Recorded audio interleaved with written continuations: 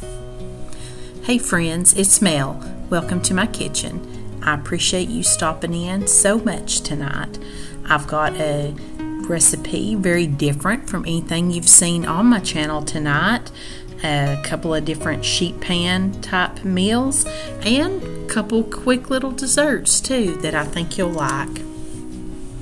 So it's been a busy week here at our house. Just sit back, relax, grab a glass of sweet tea, and let me do the cooking. Today's video is a special What's for Dinner collab with my friend Sammie. Her channel is called Managing the Maze. I know you're going to love her. I'll be sure and leave her channel and her video down in my description box for you. Sammie does Sunday suppers every Sunday. She does grocery hauls, some cleaning, and some vlogs too. But I've enjoyed getting to know Sammie. She's a great cook and just a super gal. And I know you're going to love her too. And if you're here from Sammie's channel, thank you so much for stopping in. I hope you'll stick around. The first meal that we're preparing this week is this filet that we got at Sam's Club. It was a really good deal, and we were just going to use one of them in this meal and freeze the other. Decided to marinate it in this brown sugar and bourbon marinade, and we're just mixing it up according to the package directions. I say we're because my husband is actually cooking the steak. We just meant to marinate it for a little while.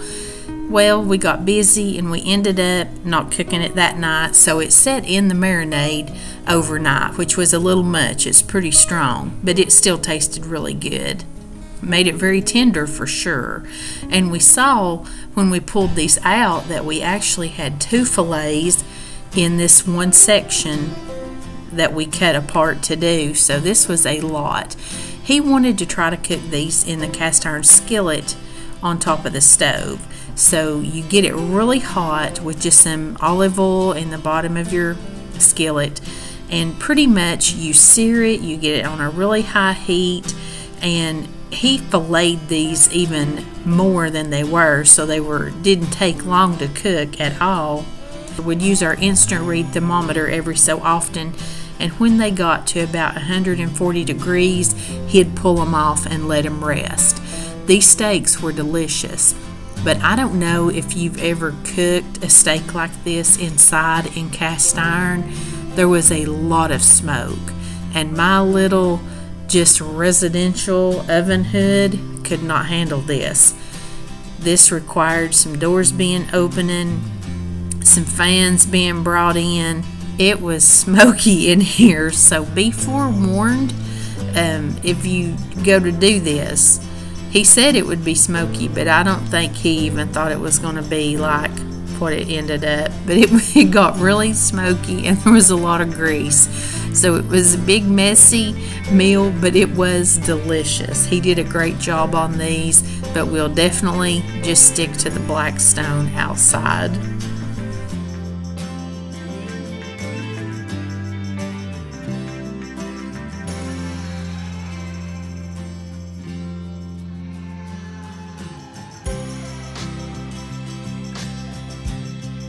I cooked up just some boxed au gratin potatoes, and we had green beans with this meal, and it was yummy.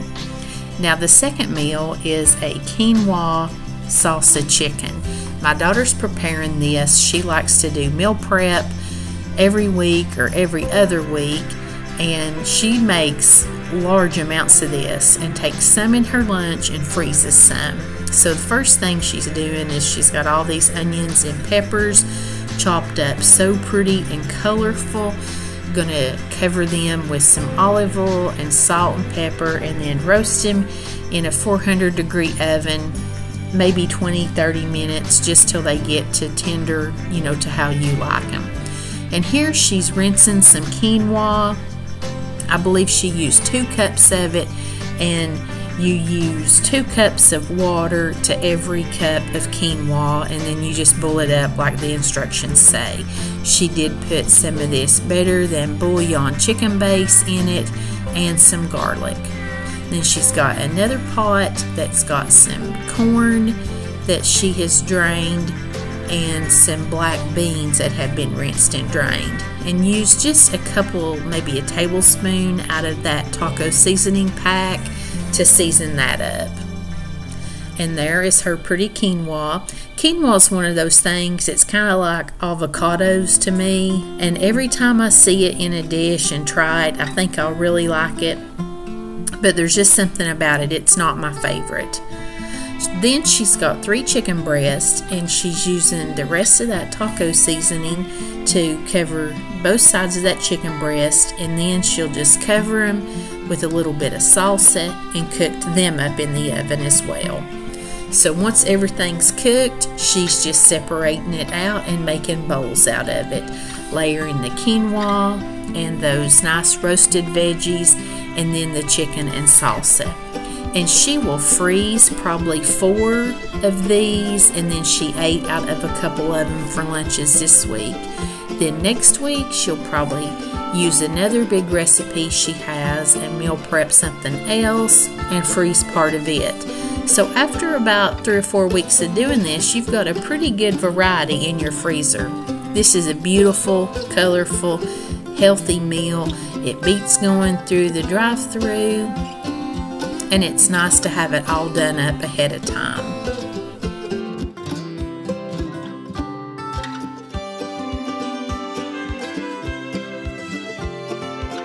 The next night, I'm going to make some chicken and dumplings in the crock pot with gnocchi, and this is Katt from Southern Farm and Kitchen's recipe. You just use a can of cream and chicken soup and a can of cream and mushroom soup, and then you use 2 cans of water. Going to use about a tablespoon of garlic powder and a tablespoon of parsley and a couple spoonfuls of the chicken bouillon base. Mix all that together, and then I'm going to put in 3 frozen chicken breasts, and I'm going to let that cook all day when I'm at work on high. I had a friend from church that's been kind of under the weather the last bit, and I was going to take her and her husband some dinner this night, and I just thought this would be perfect. I had been wanting to try this for quite a while, and it was easy. All the work was pretty much done by the time that I got home. When I did get home, I just took my chicken out of the broth and then put my gnocchi, broke it up, and put it down in all that wonderful broth and soup mixture that's left. Then I'm going to shred my chicken up and put it back in, and I just cover it and turn it off and let it sit there while I'm baking up some brownies.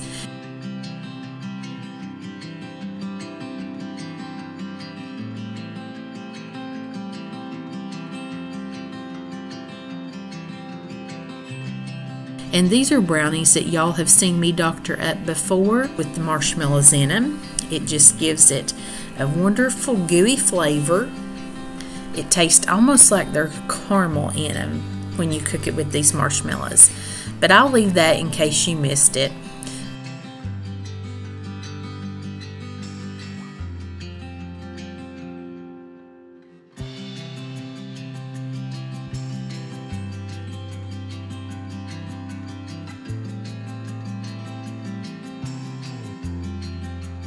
By the time these brownies cooked up, the chicken and dumplings were ready to go. I appreciate this recipe so much, Katt. It was delicious, and I will be sure to link her channel down in the comments below. Most of you all already know Katt. I've collabed with her before too.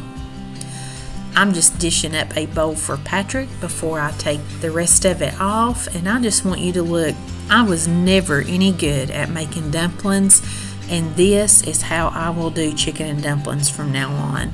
That gnocchi was delicious, and all the flavors of the soup and the seasonings in it, it just couldn't be beat. I loved it.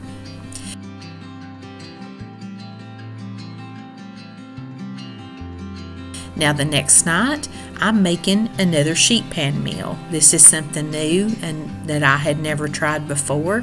I have a bag over there that I've got 4 chicken breasts in, and they're the thin breast, and they were frozen, and I had them thawing out in that bag in the refrigerator. And I'm just cutting up some vegetables to go in there, some potatoes, and then I had these little baby carrots. They're the really little ones, and I put an onion in there.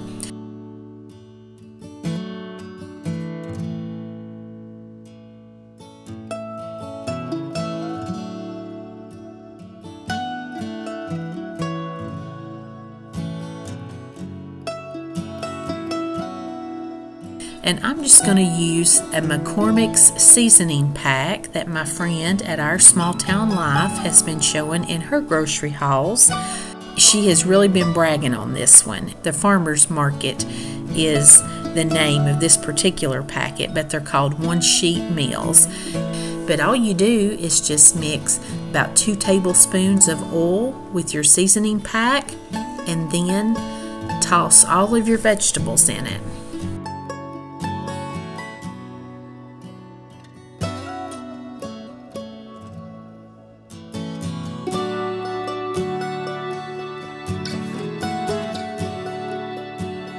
You get everything coated up really good.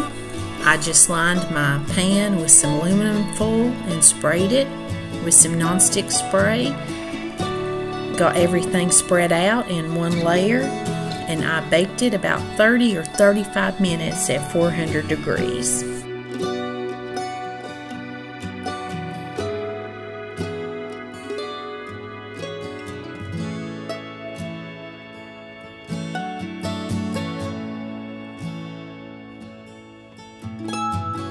And there's just nothing goes any better with this meal than a big fresh salad.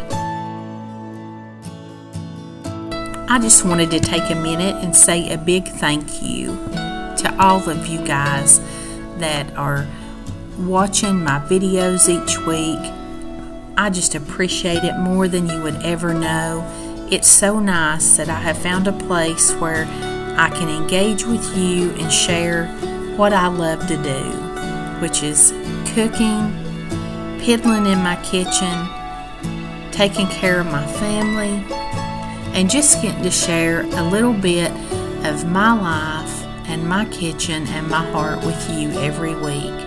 I love getting to know you in the comments, so if you watch and you're not a regular commenter, I wish that this week you would come down and introduce yourself in the comments and tell me something about yourself. I love getting to know you, especially you new folks that may be here from Sammie's channel. Nothing would tickle me any more than to get to know you tonight. If you've not subscribed but you've been watching, I'd love for you to do that. That just helps my videos get put out to a few more people. As soon as this chicken come out, it looked and smelled delicious, but the first thing that I thought was, wow, everything's the same color. So I was really glad to have that salad. My family was certainly impressed with that seasoning pack. So the last thing that I want to do is to bring you along as I make a birthday cake. I'm going to start with just a regular strawberry cake mix, but we're going to change up some of the ingredients just a little bit. We will use the package just like it comes, and I'm going to use 3 eggs just like the box says. But instead of oil, I took 1 stick of melted butter and added that in. And then instead of the water, I replaced that with 1 cup of buttermilk. And that's just a cup of milk with a tablespoon of white vinegar in it that I let set for a little while. And then I'm just going to mix it up like you would regularly. Once I get it mixed in, I'm going to take about a cup of these mini chocolate chips. They're just little bitty. And I'm going to fold those into my batter. I have been making little pink birthday cakes for 24 years now.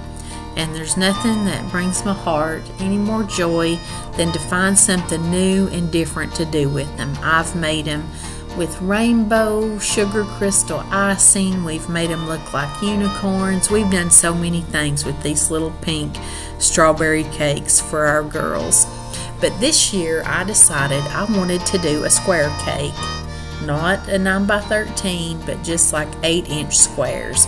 So I did try to measure out the batter to make it equal as well as I could. When I do a layered cake, I try to do that. So I used a 1-cup scoop and tried to get them pretty well even, and then I just bake them up according to the directions.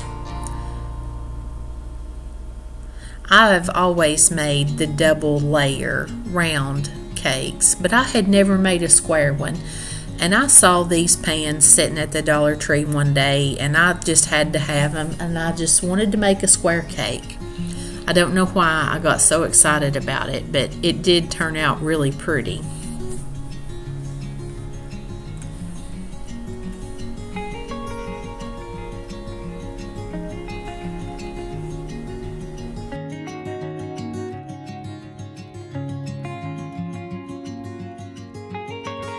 So I let them cool in them pans for just a little bit, and then I turned them out onto a little wire rack and let them cool a little bit more. If I'd had time, I would have stuck them in the freezer for a little bit, but I just didn't have time. So I'm going to decorate this on this pretty little cake stand, and I'm just cutting me some wax paper to kind of go around the edges of my cake. And I'm going to turn it upside down because I want it to be very flat there in the middle.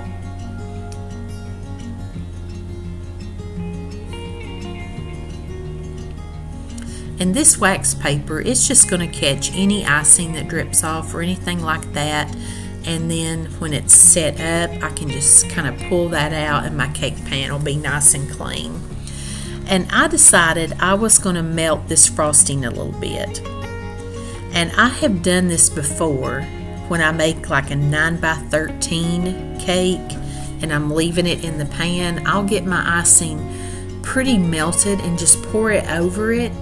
But I've never done it on one of these layer cakes, so I was being real cautious. I didn't get it super runny, but I just did it, maybe 10 seconds at a time. So I've got my middle layer, or what will be the middle layer, icinged now. And I've got to decide, do I want to do it with the bottom on the top, or how do I want to lay this on there? If I'm doing 2 round cakes, I'll lay it on there with the top part looking kind of round. Here I kept going back and forth about what to do, but I did just lay it on there, the bottoms together, because it did make it look more like a uniform square to me. So I'm pouring this icing on here, and I'm still not sure if I should have just maybe got it a little bit more pourable and just went for it. I was kind of scared to. If y'all hadn't figured out by now, I don't really test things out necessarily before I show them to you. I just let you fly by the seat of your pants with me.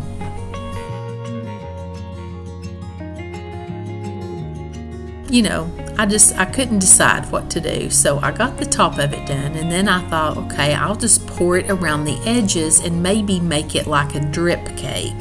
I don't know if you've seen those or know what I'm talking about, but they kind of just have little drips that go down the side, but that wasn't really pretty either. And the thought crossed my mind, I could just take my cake spatula thing and kind of scrape the icing across the sides and leave it kind of bare and just have mainly icing on the top and have it kind of naked on the sides.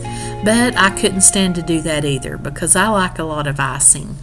So I just decided I'm just going to take the back of this spoon and I'm just going to fill in the sides of this cake. It was a lot harder to ice a square cake than a round cake for me for some reason. I don't know why. But I knew I didn't want to try to do it with my cake spatula. That wasn't going to work with the frosting so runny. It will harden back up as it kind of sets. But, I don't ever have anything that is made to look really perfect. That's just not the way I'm made. So I just worked with it. I kind of pushed the icing around. I went around the corners and filled in. And then once I kind of got it covered, I just took the little bit of icing that I had left and I just made those little designs with the back of my spoon. I like it to look like little waves or something, little white caps. So that's kind of what I did with it. And then once I got it all covered, I put it in the refrigerator and let it set up for just a couple hours. And guys, you be careful. If you icing a cake on a cake stand and you have this wax paper under it, it will be slick. I nearly lost this cake bending down to put it in the refrigerator. I just barely saved it. I wish you could have been here. I scared myself to death, but all was well. I just got a little bit of icing off on the side of the refrigerator, but I saved it.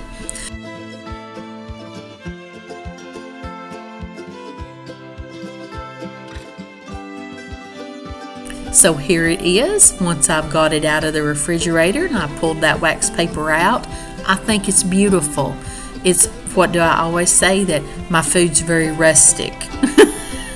But I did think it was so pretty. And then I took some more of those little miniature chocolate chips and sprinkled them all along the top. And I had some pretty strawberries that I just put around the edges. This was beautiful. One of my greatest joys is making these pretty little pink cakes every year for my daughters, and I'll do it as long as I'm able. Guys, I hope that you have enjoyed today's video as much as I have. Like I said, it was a little different. I had some different kind of food that I don't normally have on my channel. If you liked it, let me know, and I'll try to do more of it. If you like what I normally do, let me know that too.